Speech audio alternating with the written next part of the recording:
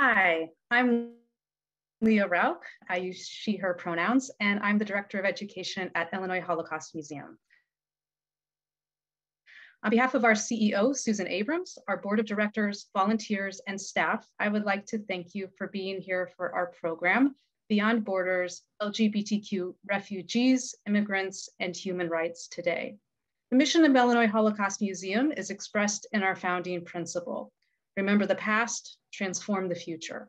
We do that by using the lessons of the Holocaust to combat hatred, prejudice, and indifference today. And while the Holocaust is the core focus of the work we do, we also address broader social justice and human rights issues, such as those affecting the LGBTQ community. Illinois Holocaust Museum was founded by immigrants and refugees who came to the US fleeing Nazi persecution or wanting to build a new life after losing nearly everything and everyone in the Holocaust. And the topic of this program is one that is also very personal to me, as I'm part of the LGBTQ plus community, and my family immigrated to the US earlier this year. We were very lucky thanks to having a couple of amazing attorneys who helped me and my family through the process. But we also had a taste of inequality and injustice, and we had to endure being separated for what was then an unknown period of time. But my family's experiences are just a shadow of what others have to endure. When I heard the museum would host the exhibition Rise Up, Stonewall, and the LGBTQ rights movement, I immediately thought of possibly hosting a public program to bring awareness to these issues. And I'd like to thank Raheem Thompson, our manager of public programs, for putting together this incredible panel and making this program happen tonight. I also want to give a special thanks to our community partners listed at the start of the program. I'd now like to introduce the moderator of the panel today. Beck Earl is a paralegal with National Immigrant Justice Center's LGBT Immigrant Rights Initiative, and previously worked as a paralegal on the Immigrant Legal Defense Project. Beck graduated from Knox College with a degree in modern languages. During their time at Knox, they conducted a year-long study on interpreting and translation services for multilingual families, language rights, and family school collaborative partnerships. They volunteered with the Dilley Pro Bono Project as a legal assistant and Spanish interpreter at the South Texas Family Residential Center. Beck has volunteered with the Immigrant Justice Campaign as an interpreter for their remote bond team, and with Illinois Legal Aid Online as a Spanish translator. Welcome, Beck. Thank you very much for that introduction. And now I would like to introduce the rest of our panelists who we have tonight. So we have with us Carolina Lopez, who is a Mexican transgender woman who is the current director of Mariposas Sin Fronteras, an organization that provides support to LGBTQ people in immigration detention centers in the United States. We also have Pauline Park, a Korean transgender woman who was the first openly trans person chosen to be Grand Marshal of the New York City Pride March, and Lindley Edges, current legal director at the Transgender Law Center, also known as TLC, and former legal director at the Sex Workers Project at the Urban Justice Center. And my name is Beck Earl. I am the pro bono coordinator for the LGBT project at the National Immigrant Justice Center. And we also have Robin Reagan from Knox College interpreting. All right, so let's get started then on some of the questions that we have for our wonderful panelists. So our first question is for Lindley. Lindley, can you tell us a bit about TLC's border project and the issues facing LGBT migrants at the border? Awesome, thank you so much, Beck. About 2 years ago, Transgender Law Center partnered with Familia as well as a bunch of other organizations to basically open up a border project at the US and the Tijuana and California border. This project was really to focus on, honestly, making sure that the work that was already happening by so many LGBT people actually got funded, because there have been so many people supporting LGBT migrants, both in Mexico and all over the world, as well as in the United States. But oftentimes that work goes unfunded because it's usually run by trans women of color who don't always get the funding they deserve for the amazing work that they do. So over the past 2 years, we built this program where we work with shelters in Mexico, with health services in Mexico, and we have attorneys and organizers and humanitarian coordinators to ensure that LGBT migrants who are coming in will actually have the support. Initially, when this project started, a lot of people were being detained. And so we were hoping that by helping prepare their cases while in Mexico, while waiting, because that wait at that time was anywhere from 6 to 9 months of sitting there in Tijuana, that we could actually help prepare those cases as quickly as possible, and so that the people wouldn't be spending as much time in immigration detention. With COVID, that went away because the border closed, but we continue to do work, and since over the past 2 years, we've actually helped over 350 LGBT people come into the United States, provided humanitarian support, and basically help find lawyers and help ensure that they get the services and support that they need, both in Tijuana as well as in the United States. Wonderful, thank you for sharing that with us. So our next question is going to be for Carolina. Carolina, can you tell us about the work that you do at Mariposas Sin Fronteras? ¿Nos puede contar un poco sobre su trabajo en Mariposas Sin Fronteras? Sí, claro. Gracias por el espacio. Mi nombre es Carolina López. Mis pronombres son ella. Thank you for the space to talk today. My name is Carolina Lopez and my pronouns are she. El grupo en el que estoy, soy directora en estos momentos, y nosotros apoyamos a la comunidad LGBT dentro y fuera de las detenciones de migración aquí en Tucson, Arizona. Mm-hmm. I'm here with the group. I am the director of the group. We help LGBT individuals both in and outside of detention here in Tucson, Arizona. El grupo se formó en el 2011 con la finalidad de poder ayudar a la comunidad LGBT, más a la comunidad transgénero. The group was formed in 2011 with the purpose of helping LGBT individuals, especially with a focus on trans. Y empezamos a ayudar con pagándoles fianzas, ayudándoles a conseguir patrocinadores y cartas cartas que le pudieran ayudar a salir de una detención. We started trying to get financial assistance and also finding money for bond and for sponsors and letters of support so that they could be released. Nuestro grupo es un grupo sin fines de lucro, entonces lo que hacemos es apoyar a la comunidad a poder llevar su proceso más flexible.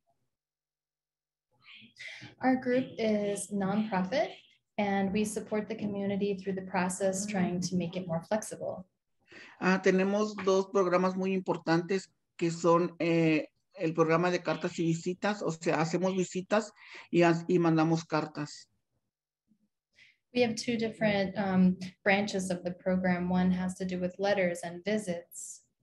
Y también tenemos el programa de la casa. Tenemos una casa que tiene 8 cuartos para poder recibir a personas que van saliendo de detención y puedan salir en un lugar seguro aquí en Tucson, Arizona. The other part has to do with a house. We have 8 rooms in order to house people when they get out of detention here in Tucson, Arizona. En estos momentos la casa está en construcción. Estamos reconstruyendo la casa. Necesitamos mucha ayuda en estos momentos para poder reconstruirla. Right now, the house is under construction. We're going through a remodeling project, and so we need a lot of help to get through that remodel. También sabemos que, bueno, el año pasado fue un año muy difícil. para TODEX. Entonces lo que estuvo cerrado las detenciones, o sea, no nos dejaban hacer visitas, pero pudimos apoyar a la comunidad afuera de las detenciones, o sea, apoyamos con pagándoles sus biles. Also, we know that it's been a really difficult year this past year and that we weren't able to do visits inside the detention center because it was closed. So we've been providing support on the outside of detention, helping people like with paying their bills. Y también ya tenemos 2 años mandándoles $100 de comisaria a cada detenido. And also we've been helping out over the last 2 years with sending $100 to commissary accounts. Y pues apoyamos en lo que podemos. Aquí estamos para apoyar y ayudar a la comunidad en general. We help in any way we can. We're here to support the community. Pero pues nuestra prioridad siempre ha sido la comunidad transgénero de color. También But our priority apoyamos. our priority has always been transgender people of color. En esos momentos también estamos haciendo, tenemos 6 talleres para hacer conciencia de cómo vivir y empoderar a la comunidad LGBT y transgénero con VIH. We also have 6 different workshops to raise awareness about those LGBT people living with HIV. Wonderful. Yes, thank you for sharing that with us, Carolina. Okay, thank you. Gracias por el espacio. Thank you for the space. Gracias a usted, Carolina. Muchísimas gracias por compartir sus experiencias con nosotros. Okay.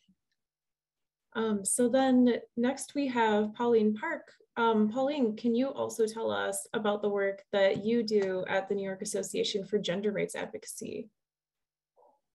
Thanks so much, Beck. I'm really honored and delighted to be able to participate in this important discussion. I co-founded Niagara, the New York Association for Gender Rights Advocacy, with several other transgender activists back in 1998 to advocate on behalf of the transgender community. It was actually the first statewide transgender advocacy organization in New York.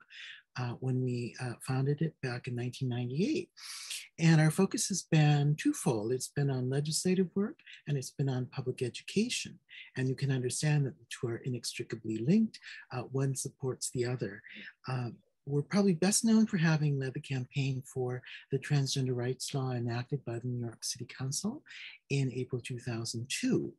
But we also were instrumental in getting gender identity and expression into the Dignity for All Students Act, which was the anti-bullying safe schools bill that was enacted by the state legislature a decade ago, which became the first legislation enacted by the state legislature to include transgender specific language. The other thing that we do is public education, and that focuses particularly on transgender sensitivity trainings. We've done transgender sensitivity training sessions for a wide variety of different organizations, from small community-based groups to social service and healthcare providers, corporations, and government agencies. I'll mention one other thing, which is the current focus of our legislative work, which is working in a coalition that's been organized by Red Canary Song to advance the decriminalization of sex work under New York state law, which is really vitally important, because the fact is, whether or not you're actually engaged in sex work, if the police read you, if the police perceive you as being transgender, they may harass you and even arrest you under state prostitution laws, whether or not you're actually engaged in sex work. So decriminalization of sex work would have a hugely beneficial impact for members of the community. I would say that's particularly true for immigrants, particularly undocumented. And here in New York, which is the largest and most diverse city in the country, of course, we have a very large immigrant population. I live in the borough of Queens, which is more than 50% non-US born, the most ethnically diverse county in the United States. I actually live in Jackson Heights, which is, according to the recent demographic report, the most demographically diverse spot on planet Earth. And so decriminalization of sex work would have a huge impact, particularly for trans people of color, immigrants. We have a very large population of immigrants from all over the world, but particularly from Asia and Latin America. Thank you, Pauline. Yeah. And then kind of going back to Lindley as well, can you tell us about some of the policies and practices impacting LGBT migrants' ability to seek asylum in the United States? Yeah, absolutely. So as people may or may not know, the border is currently closed. It is very difficult to enter because of something called Title 42. That's a public health law actually connected to COVID. People in our own government have said it's actually not necessary, but you know, they keep using it anyway. So right now what's happening is our government restarted a program called MPP, or sometimes people call it a Remain in Mexico policy, where people stay in Mexico and in theory are able to fight their case and have access to US courts.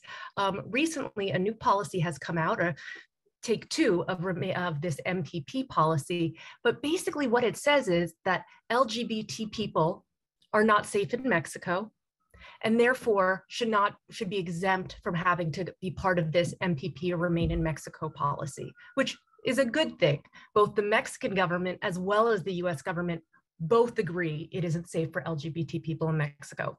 However, there is actually no way for LGBT migrants to access the asylum process because of Title 42. So some people who are not LGBT are actually able to go through the asylum process through this MPP program, which we are not advocating for. It is actually not a good program, but it's actually completely almost impossible for LGBT migrants to leave Mexico, even though our government as well as the Mexican government have said it's unsafe. So it's a little confusing about why these policies and how these policies have been put in place.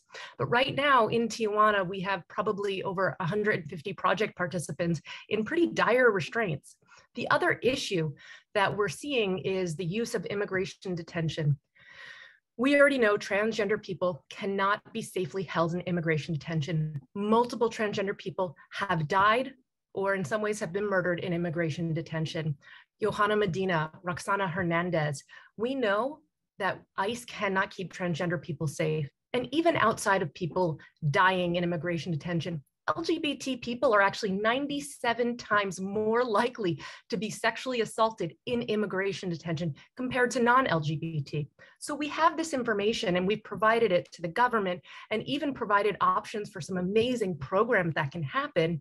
But unfortunately, even though we know that ending trans detention is the way to go, we are not seeing a lot of movement on it right now. The other big issue that we see is honestly connecting to transgender trafficking survivors. We know that when someone who is cisgender is identified as a trafficking survivor, they're usually let out of detention, maybe given a hug, helped get access to all the benefits that they're entitled to under the law.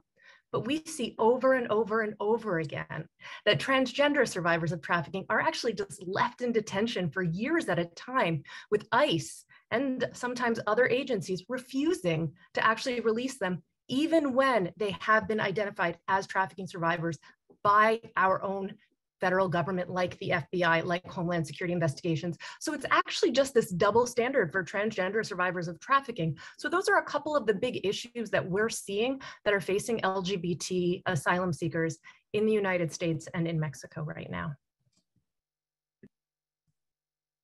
Thank you, Lindley. And then building off of Lindley's points, Carolina, what kind of conditions do you see in immigration detention in your work at Mariposas Sin Fronteras for LGBT immigrants specifically?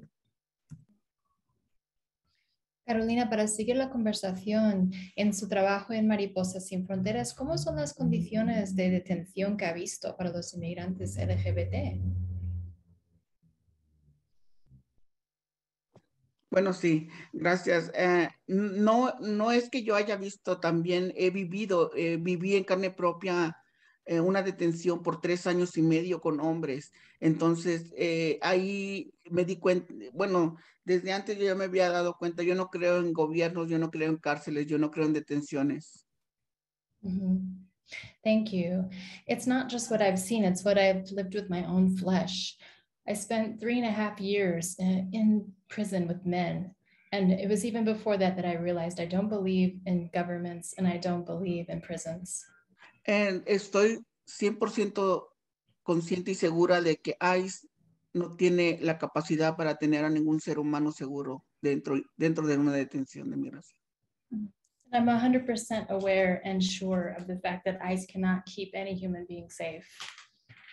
Más porque yo recibí golpes, amenazas de muerte, me escupían, y no nada más a mí, a mis compañeras transgénero también. And also because I received beatings and threats, I was spit at, and not just me, all of my other transgendered companions. Es un abuso verbal, psicológico, emocional, toda clase de abuso existe en esas detenciones para la comunidad LGBT y 3 veces más para la comunidad transgénero. It's lots of types of abuse, psychological, emotional, all kinds, especially for LGBT, and 3 times worse for trans people. Y no nada más por parte de los detenidos, por parte de los oficiales también. And not just by other detainees, but by the officials as well.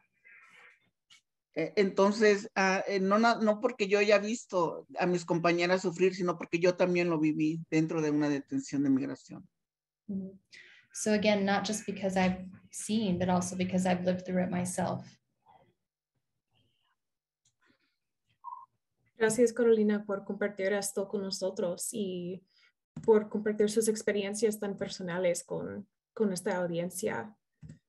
Sí, bueno, sí, el maltrato psicológico es el que más duele, el maltrato psicológico verbal y los golpes que recibí. Ya tengo 9 años, ya voy a hacer 10 años que yo salí de un centro de detención y hasta la fecha siento y pienso en esos momentos que viví dentro de una detención.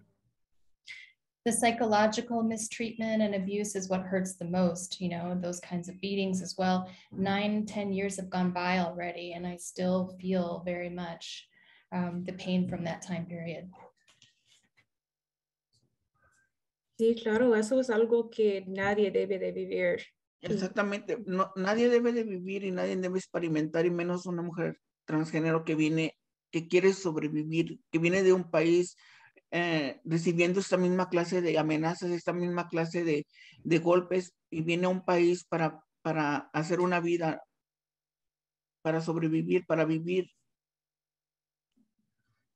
That's right. No one should ever have to live through that or experience that, more especially a trans woman, especially because I came from a country where I already had that kind of abuse and threats and beatings. Someone who wants to just come to this country to live and survive and keep living. Sí, claro, estoy completamente de acuerdo con usted, Carolina, y pues muchísimas gracias por compartir esto con nosotros otra vez. Thank you so much for sharing that with us, Carolina.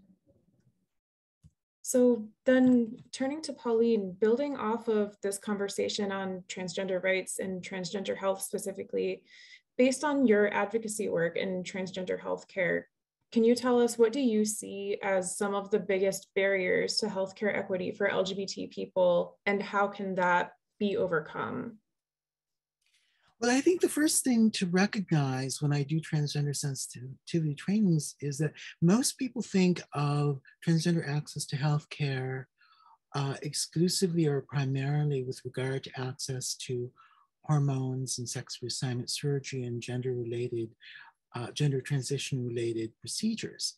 While that's vitally important and indeed life-saving for many members of the community to access, that's only a small fraction of the problem. Trans people face enormous impediments trying to access healthcare in general. Many trans people are uninsured or underinsured, which is one reason why my personal position as well as my organizational work focuses on advocating for universal health care, truly universal health care, and why I personally support Medicare for all.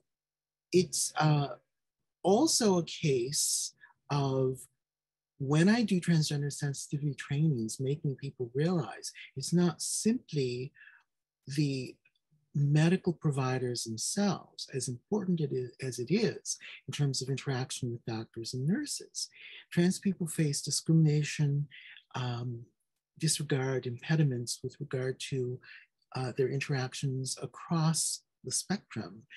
If you go into a hospital, healthcare setting, clinic, doctor's office, things that non-trans people might not think of.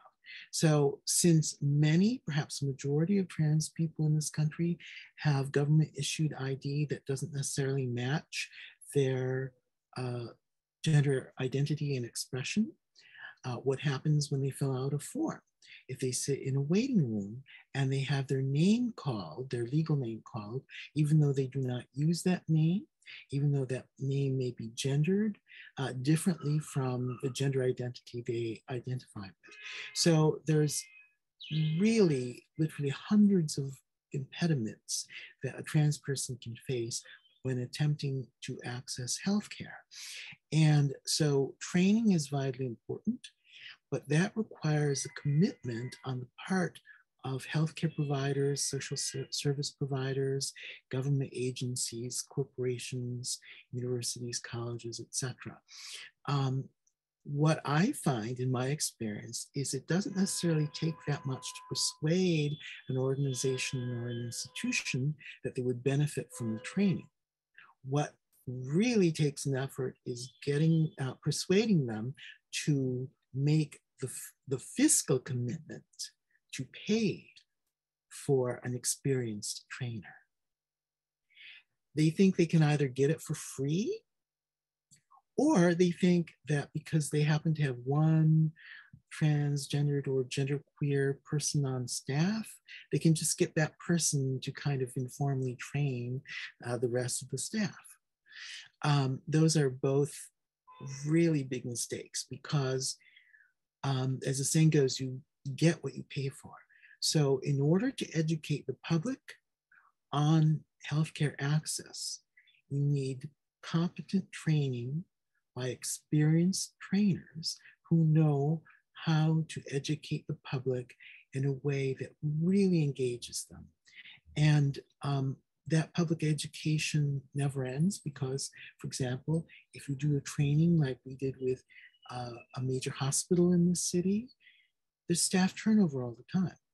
So you have to constantly be retraining people because there will be new people coming in and older people leaving. So those are just some of the challenges.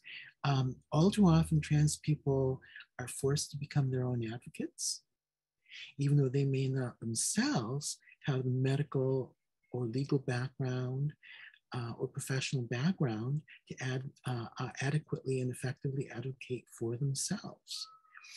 Some institutions are starting to set up an ombudsperson role on staff to help advocate for trans people, but that's still a very, very rare situation. In most cases, there's no one in a hospital, healthcare setting, social service provider setting who is trained, competent, and committed to advocate on behalf of trans and gender nonconforming, genderqueer, or non-binary people as patients or as clients. And that really needs to change if we're to enable trans folks to access healthcare. Absolutely. Thank you, Pauline, for sharing that with us. So then, Lindley, can you tell us more about what are some of the issues that LGBT migrants face who are living in the United States superficially connected to criminalization? You kind of spoke to this in one of the earlier questions as well, but would be curious to hear more about that. Oh, Lindley, you're mute. Oh, there you are. Yeah. Yeah, no, thank you for that question. I think it's really important for us to understand the impact criminalization has on people's lives, and the laws and policies that are actually created to target trans people, whether or not they're engaging in legal or illegal activity. I say this often, but it's really important to actually understand that, because the minute someone ends up with a criminal conviction, it actually can have an impact on the rest of their asylum case, the rest of their immigration case, and could actually make it almost impossible to gain lawful legal status here in the United States. And we see these types of criminalization all the time. Pauline and I have worked together for a number of years, and we've both done a lot of work in Queens together. And the impact of criminalization of walking while trans, about trans women being targeted for sex work related arrests, it's pretty horrific. And then on top of that, it's this repeated targeting, and people actually being told that they must plead guilty or they're going to get sent to a prison or a jail where they're going to be held with for a trans woman with cis men. And so it actually forces people to plead guilty. And then in the whole same aspect of that, there isn't even a second thought to be like, oh, wait, is everything okay here? Should we take a step back and see if this person is engaging in some form of illegal activity and there seems to be some domestic violence? Should we actually consider whether or not there actually is some type of trafficking or a DV situation? And that is pretty rare to happen, that I've seen within LGBT communities, within policing. In fact, for so many of the people I have worked with over the years, the idea of even being able to go to the police is actually a joke. So many of my clients actually had terrible experiences with the police, whether they've been raped by the police, beaten by the police so badly that breast implants have popped. This is just the experience. And so when victimization happens with that criminalization, there's actually no place to report it for so many people. And even when people try to report it and it actually goes okay, it doesn't often always work out the way it's supposed to. So for example, I have a client right now who I'm representing in Texas who experienced horrific levels of domestic violence and was also a victim of trafficking. She was able to go to the police. She got a restraining order. She was in a shelter for women who had experienced intimate partner violence. But then her trafficker called ICE on her. And while she was in court getting her restraining order, ICE showed up in court to pick her up. And then all of a sudden she became the criminal. And so even though he was actually the person who was forcing and coercing her to engage in this horrific activities, she was actually the person who was charged with put in jail for 10 years while he got away scot-free. And ICE is not supposed to be arresting people who are getting restraining orders. So what ICE did was they actually lied and said, we weren't in court, we didn't do that. However, there are cameras everywhere now. So even though there were signed statements by ICE claiming they didn't do that, we know better because there was actual video proof that they did that. But were there consequences? No. And is that transgender woman who is a survivor of trafficking at least 4 times over, is she still in jail for criminal convictions that she was actually forced to engage into? Yes. And so it's really important for us to have kind of a larger understanding of what the experience is and what people have access to. And even though that's a case from 2017 that made the national news, no one screened her for trafficking. And no one thought, wait, we know she's a domestic violence victim. We know she was engaging in this illegal activity that it's odd that she would even know how to do. Let's take a step back. But that's what happens. And that is what happened. And now she is in jail and we are fighting for her. But she is like so many other people who have been criminalized for things that they were coerced into, for things that they've never done. But this is something that LGBT people, specifically LGBT migrants, see and experience on a regular basis. Thank you, Lindley, for sharing that. That's a horrific experience. I think kind of building off of, what you just shared, I'm curious if you can speak more to the intersection between forced criminality, domestic violence, trafficking, specifically for LGBT immigrants. Yeah, so, I think number one, we don't see LGBT people often screened for human trafficking. I've done this work for a long time, and it is pretty rare. There's also this expectation that someone who is LGBT, their experience is going to fit within the experience of someone who is not LGBT, which sometimes it does and sometimes it doesn't, but all experiences are unique. And when we're not taking into account people's life experiences and how that impacts how people view what they're going through, we are not going to actually be able to find the information that we're looking at.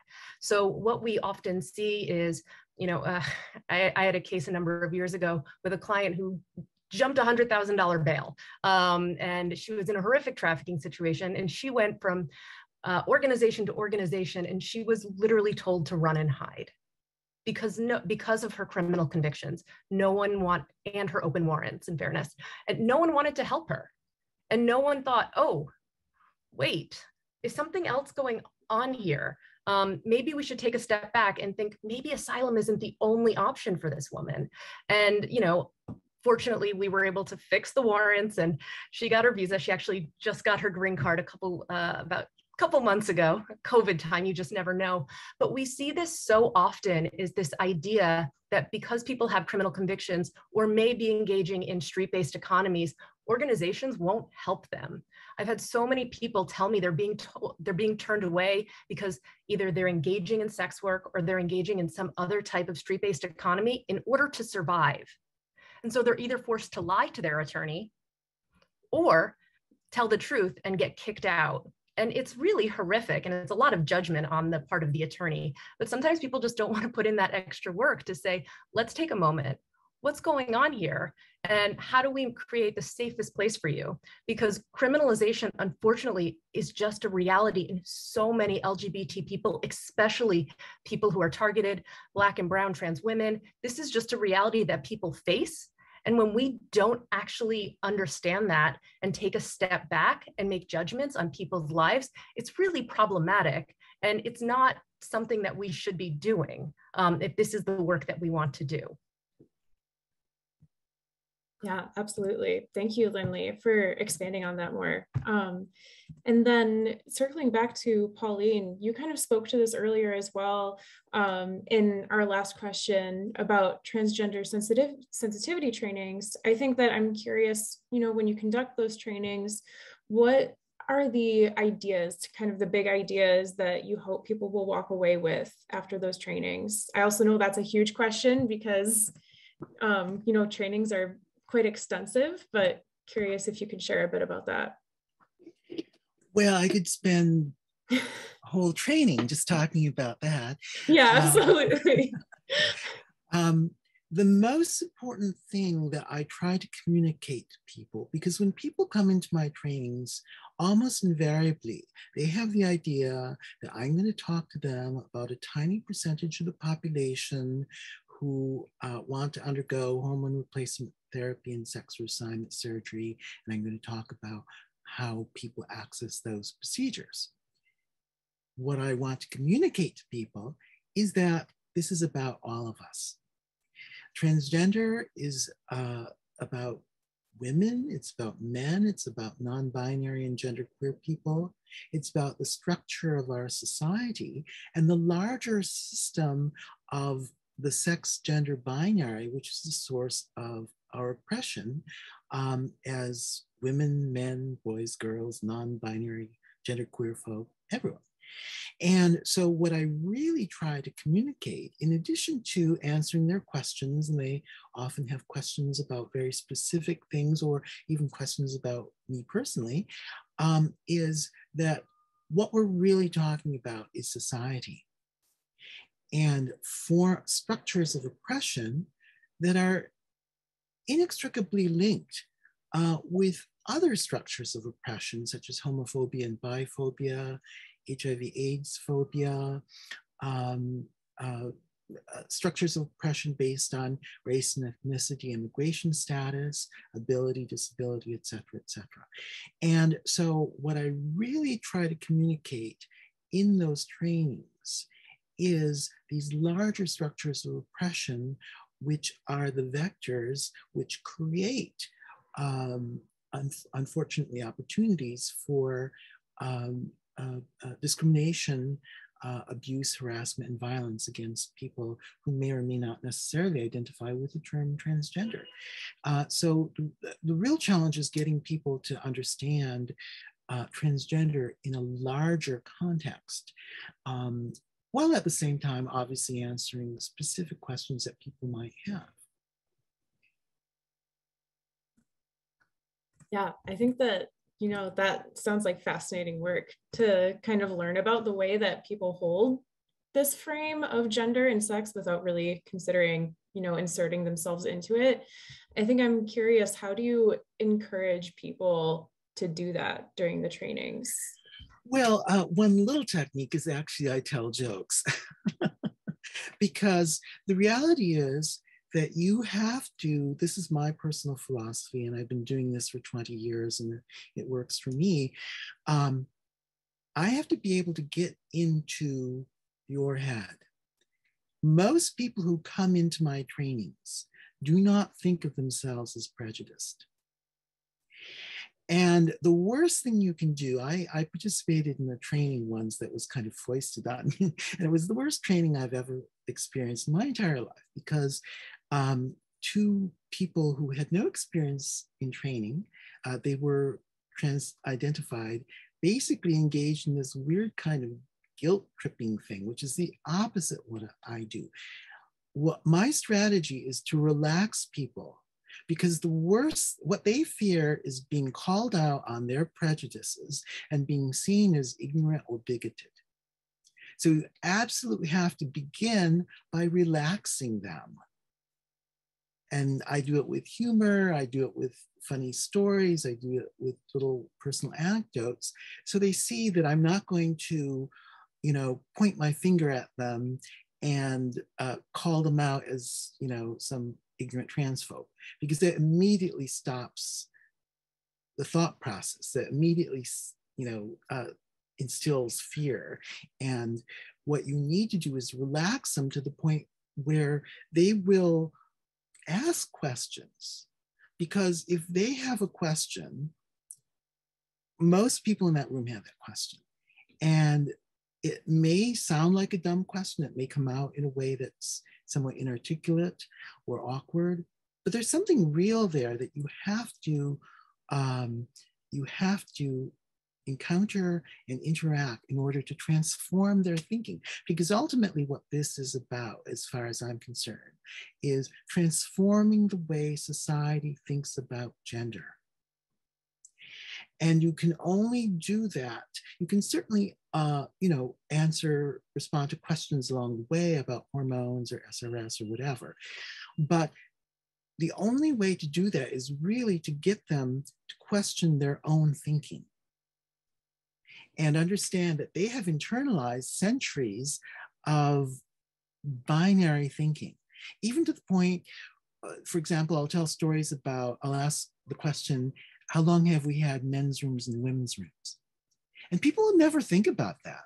They think that we've had binary public restrooms since the dawn of time, when there's only been, you know, a little over 100, 150 years, really, that we had such facilities. And so that's just one example out of hundreds I can think of where you kind of hit them with an interesting, odd little thought, and that opens things up, because then they go, oh, that's interesting. And they invariably come away, every single training, someone says to me afterwards, you totally blew my mind. And I say, well, you know, that's my job. That's what I do, blow minds. And it's because you have to get into their heads, and they will only let you into their heads if you relax them sufficiently so that you can draw them out. And then they invite you in, and then they start to rethink all this internalized binary thinking from the sex gender binary. And from that point onward, you know, you crack a few jokes, you know, you tell a few stories, and then pretty soon they're relaxed and they're actually enjoying it, which is what they're invariably surprised that they enjoy these trainings, because they expect some, you know, either something really dull and factual or some, moralizing lecture telling them not to be transphobic. And that is absolutely the opposite of what I do when I do trainings. Yeah, I love that. Thank you for expanding on that. I think I would also like, and I'm sure others as well would love to hear more of the anecdotes that you share. I'm so curious to hear what those are. Yeah, and by the way, I have a kind of a very mini training on my website, paulingpark.com. It's really bare bones, but it's basically 10 points. I was invited to a hospital to give a talk, and I said, here are 10 questions you need to ask yourself about how this hospital does business with regard to possible impediments to accessing healthcare for members of this community. And those of them people had never even thought of. And it's amazing because they invariably have a very narrow compass when they think about this issue. They invariably are thinking, okay, there's this tiny group of people who want sex reassignment surgery, and we're going to focus on how they get that. And that is 1/10 of 1% of what I talk about when I do trainings. But I'll just add one other thing, which is what I also do is I really challenge what I call the classic transsexual transition narrative, which is that there's only one way of being trans. It's this linear progression through a certain set of steps which are spelled out in some handbook that's given to every trans person when they think of transitioning. I don't know who writes this handbook or who publishes it, but that's what people have in their minds, because the media, mainstream media, are constantly re-articulating this narrative, which denies the fact that the astonishing diversity of the community based on gender identity and expression, as well as other demographics, obviously race, ethnicity, religion, disability, et cetera, And as I like to say, there's many different ways being trans as there are transgender people and gender variant people. And so communicating that diversity in a way that's interesting to people and understandable to them will actually start them to think about the community as not some, small group of people who are over there, who I've never encountered, who want some medical interventions that give me the willies just thinking about, rather than recognizing that the issues that face the transgender community are in fact issues that everyone in our society faces in one form or another. I mean, I tell this one anecdote about going to a museum and going to the women's room and seeing a woman push a man in a wheelchair into the women's room. And it's a really interesting puzzle because people have this image in their minds, which is completely the opposite of the reality, which is that trans people are the most vulnerable in public restrooms. They're not the predators, they are the prey, as it were. And so I tell the story to get people to think beyond these little boxes about this elderly man in a wheelchair and this woman who might have been his wife, his sister, his daughter. I didn't know what their relationship was, and her pushing him into the women's room. And then I asked them, so why would she push his wheelchair into the women's room? And then they think, oh yeah, because if she pushed him into the men's room, you'd have a woman in the men's room with the urinals and everything else. And so it makes people think, and I said, think about the connection between disability rights and transgender, which is often misconceived. Think about access, think about families with young children. Think about a father with a young daughter or a mother with a young son, and how the sex gender binary is actually concretized, literally and figuratively, in the way that we structure public restrooms. And then suddenly they think, oh yes. And then I say, did you realize that we've only had public restrooms divided by gender, as it were, really for a little over 150 years? And it kind of blows their minds. And then they suddenly start thinking about what they've never thought about or questioned before in their lives. And that's when you start them thinking about these larger structures of oppression and how they are mutually reinforcing, how enhancing access for trans people can enhance access for people with disabilities, enhance access for families with young children, et cetera, And so that's what I try to communicate, to bring them in and to see that the issues, the impediments that face trans people with regard to healthcare or anything else are actually impediments, oddly enough, that many, many non-trans people in this society face in different ways. Yeah, thank you for sharing that. Definitely very interesting to hear about. And I think something that hopefully will carry outside of this event into our conversations with others as well. And then I also just want to point out in the chat that we shared the links for Mariposas Sin Fronteras and also for Pauline's website, and we'll get TLC's website in there as well.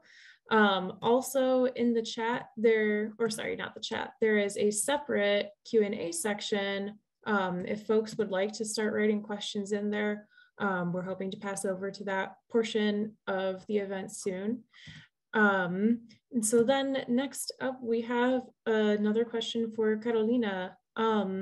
So I think, you know, as we've been hearing all of these different perspectives, all related to immigration, you know, just thinking about the intersection of diversity, of all of the diverse identities that LGBT people have, it makes it that much clearer that detention is not a viable solution to the safety of LGBT immigrants. So I think, Carolina, I'm curious as to your perspective, what types of alternatives do you envision as opposed to immigration detention?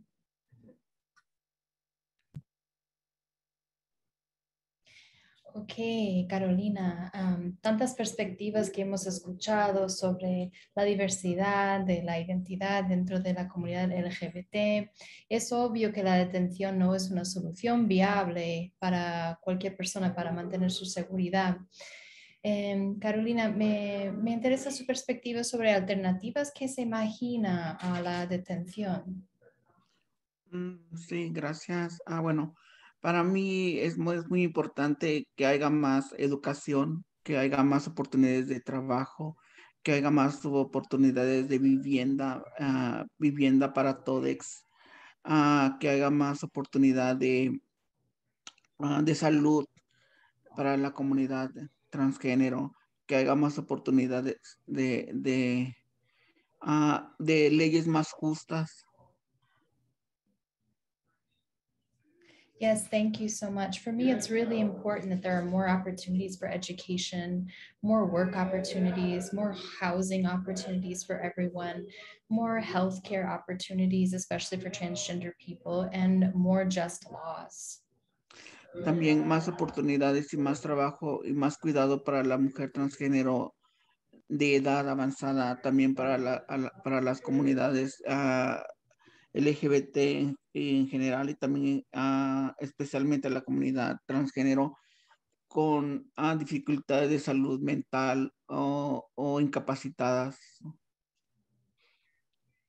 Also more opportunities for healthcare for trans women, especially those who are older in age, and also LGBT people, especially transgender, and especially also thinking about the health conditions. Perdón, no, la última frase otra vez, por favor. No recuerdo, pero okay. No está bien, pero sí más oportunidades de trabajo, más leyes más justas, sí. Oportunidades de vivienda para todos y la vivienda gratis o oportunidades de todo, pues. Yeah, just like I was saying, more opportunities for work and for housing and for more just laws and free housing as well. Thank you, Carolina. Yes, all definitely very important things and much better alternatives than the current oppressive immigration detention system that we have.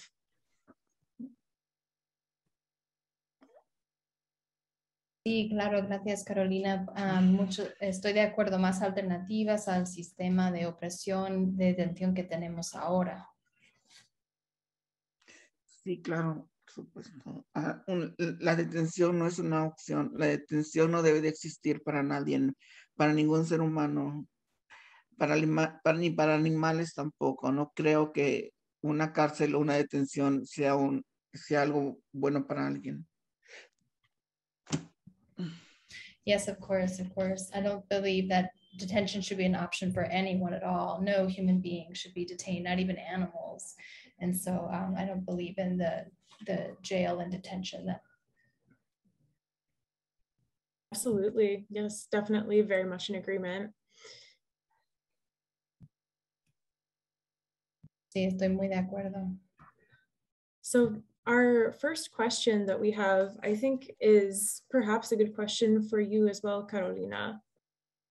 I'll let Robin translate that before I go on. Is this the question from Matthew? Oh, yes. Sorry, Okay, I can go ahead and read it. Yeah. Okay, I got it. I just wasn't sure that was the answer. Sí, la primera pregunta viene de Matthew y dice, ¿qué puedo hacer para ayudar? La pregunta es para mí. Para todos, pero usted Sí, primero. Pues, para todos, pero yo estaba pensando que pues tal vez es un poco relacionado a lo que nos estaba contando.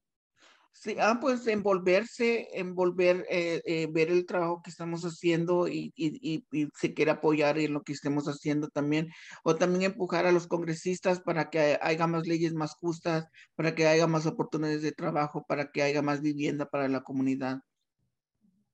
Empujar. Get involved, look at the kind of work that we're doing, support us, push the Congress members to pass more fair laws. Just look at our work and push. Y alzar las voces de las mujeres transgénero. Lift up the voices of transgender women. Thank you, Carolina. I think I'm also, just so that folks know, where they can get involved in that, can we find those opportunities on your website, or is there a social media channel that's best to connect with? Para saber cómo, ¿hay una página web o un lugar donde podría mirar la gente para involucrarse, Carolina? Sí, tenemos nuestra página de Facebook, es ahí donde ponemos más lo que estamos haciendo. También si quieren apoyar, necesitamos muebles para la Casa Mariposa, vamos a necesitar muebles, vamos a necesitar camas, vamos a necesitar pintura, vamos a necesitar varias cosas que nos puedan apoyar, ropa. Estamos reabriendo otra vez Casa Mariposa, estamos reabriendo el programa, vamos a volver a abrir esta casa para poder recibir a mujeres transgénero y comunidad LGBT. Entonces, si nos pueden seguir a nuestra página de Facebook, que es Mariposas Sin Fronteras, o también, perdón, o también en Instagram, que es Casa Mariposa. Actually, our Facebook page would be a good place. That's where you can see what we're up to. Right now, we're really needing things like furniture and beds for the Casa Mariposa that's going to be opening up, paint, several things, clothing. We're reopening the house, the Casa Mariposa. We're reopening our program. We're going to be receiving women again. And so you can look at our Facebook, Mariposas Sin Fronteras, or our Instagram for Casa Mariposa. Y vamos a estar poniendo fotografías del antes y después de cada cosa que vamos a estar reparando. También necesitamos reparar el piso y tenemos que pintar. We're going to be hanging up photographs of before and after as well. You'll see all of the repairs that we're doing. We need a new floor. And so you'll be able to see that at the Casa Mariposa. en que queremos que Casa Mariposa sea un lugar seguro para la comunidad aquí en Tucson. Entonces estamos reconstruyendo, estamos haciendo muchas cosas, así es. Hay muchas cosas que tengo en mente, pero tal vez los nervios no me dejen sacar todo lo que tengo en mente. Pero síganos y vean ahí todo lo que vamos a hacer. We want Casa Mariposa to be a safe place here in Tucson. So we're doing these construction problems, so many things. I've got so many things that are on my mind right now, but maybe not all of the ways to put them into practice. But please follow us. Thank you so much, Carolina. Muchísimas gracias, Carolina, por compartir eso. And we encourage everyone to follow Mariposas Sin Fronteras on Facebook. Go out and donate and help us out. Yes. All right, so I think that we're just about ready to wrap up. But before we do that, I want to check with our other panelists as well. If any of you have any closing remarks that you would like to say, anything that we can do to help out with the work that you're doing. Lindley?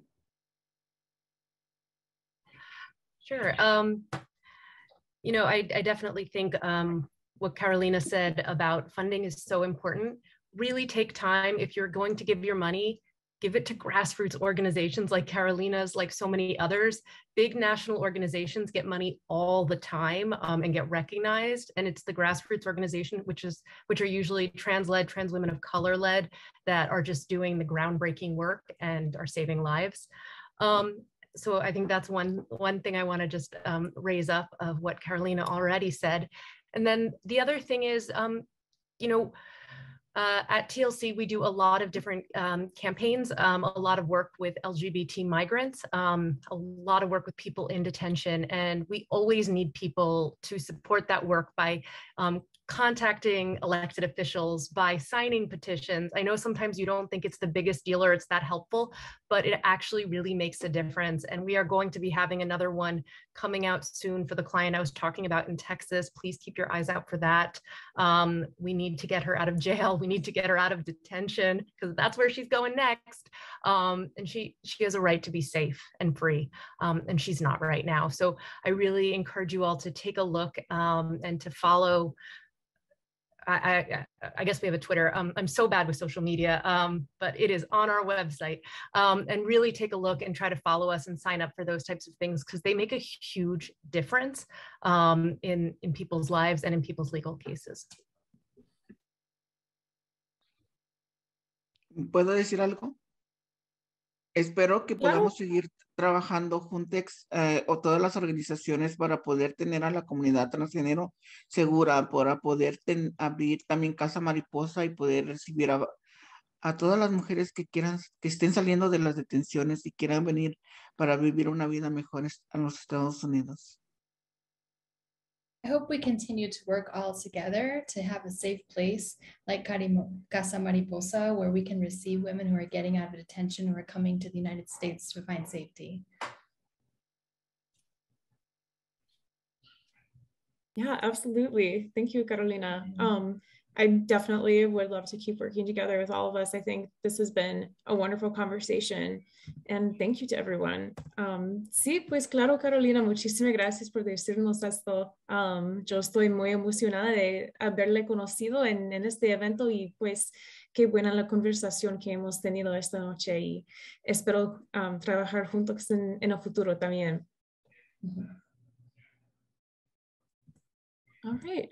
Does anyone have any other closing remarks that they would like to say?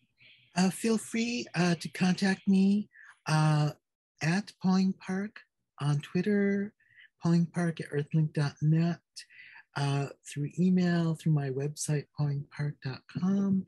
If you want to follow my work, or even better yet, get involved, particularly if you're in New York, it would be wonderful to see more people get involved with this work.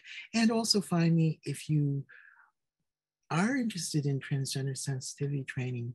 Do consider someone who's trans identified but has specific experience doing transgender sensitivity trainings, not just someone who does LGBT trainings, which really means LGB, or much less someone who just does general corporate diversity training, because they will have virtually no background in on transgender issues. It's really important. Public education is the work of all of us, whether we're paid or not, and it's all the better if we do get paid, but regardless, we can all have an impact in helping educate the public on all these important issues, which ultimately really intersect. They're all ultimately part of one big puzzle in terms of interlocking structures of oppression, but working together, as Carolina said, we can really accomplish a great deal. Absolutely, thank you, Pauline. And then I also just would like to say that for all of you on here who are practitioners who work with people who are in immigration detention, a colleague of mine and I run a project called Books for Migrants, and we provide funding for books, journals, crossword puzzles, anything that people who are detained for long periods of time might find themselves in need of during the hardships of immigration detention. So please feel free to reach out to us at booksformigrants@gmail.com, and I'll pop that in the chat as well. All right, I think that is everything that we had. But thank you so much to everyone who attended. Thank you so much to all of our wonderful panelists for sharing with us not just your professional experiences, but your personal experiences as well. I feel like this has been a really great opportunity to get to learn more, not just about LGBT issues, but about how all of this comes together and that we've all got to keep fighting alongside one another. So thank you all. It's been great.